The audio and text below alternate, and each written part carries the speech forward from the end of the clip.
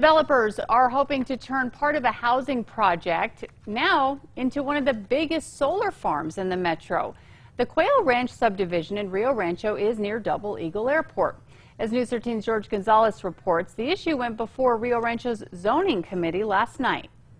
In 2003, the city of Rio Rancho adopted Bernalillo County's 1990 Quail Ranch master plan to create a mixed-use development site.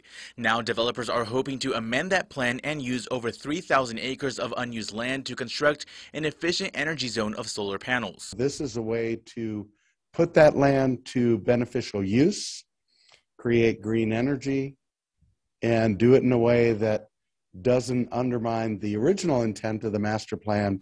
As part of the amendment, developers say the site located near the Double Eagle Airport will generate about 400 megawatts of renewable energy per day, allow for solar generation storage, and include a distribution system to help ease stress on the grid during peak energy consumption. In the summer when it's 95, 100 degrees and everybody's running their air conditioning and cranking it up once they get home, we're there to help with our battery to dispatch and help alleviate that load. Currently, the developer has a purchase agreement with P&M. The plan, he says, with the amount of power that would be generated, it would give electricity to about 150,000 homes.